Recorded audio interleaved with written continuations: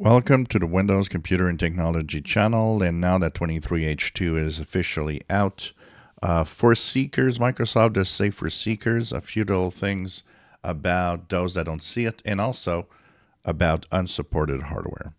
So yes, there will be quite a number of you that will check and will not have it in the Windows updates. There are blockers. Microsoft did say that there are some machines that are not yet compatible, and you won't see 23H2 for these machines.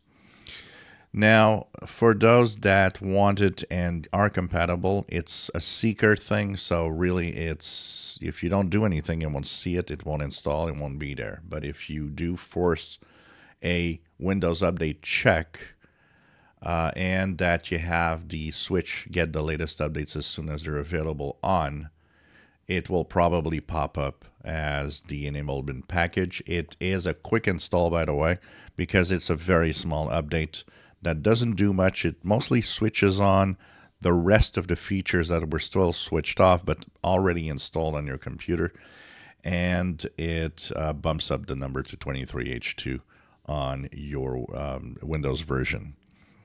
Unsupported. What's happening? Well, Microsoft does state in its wording, it says that supported machines.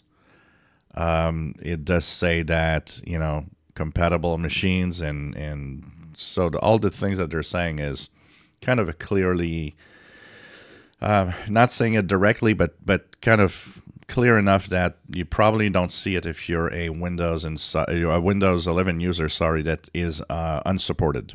So I've got my unsupported machine here, and Toshiba doesn't show up. So I don't think it will show up for any of us that are unsupported. Now, it's not much of a problem if you're on 23H2, you still have a year and you don't have to worry about it for a while.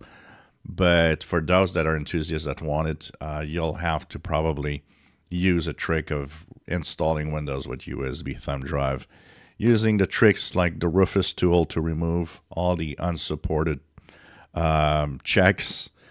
Yes, it does install. A lot of people were worried that 23H2 would not install at all on unsupported. Yes, it from what we see right now is it's going to install without any problem with the tricks that we use to actually remove the unsupported checks. Now, I tried a few things. I tried one thing just to see, and when I go here and I click the download now for the installation assistant, the funniest thing that it did is actually it came to me and said, oh, you should run the PC health check to confirm that your device meets the minimum requirements. So it refuses to install because of that. So what I'm going to do actually is download the image, and I will create a installation media using the USB thumb drive, and probably kind of reinstalling Windows from scratch on the computer. Anyways, I'm kind of due because there's a few things I did that I'm unhappy of and that I want to kind of restart from scratch. So this is going to be interesting, and we'll be checking that out on the unsupported machines. But not to worry, it is installable, but you'll have to, go through the install process like you'd install a Windows. It won't come up through Windows Update. If you enjoy my videos, please subscribe, give us thumbs up. Thank you for watching.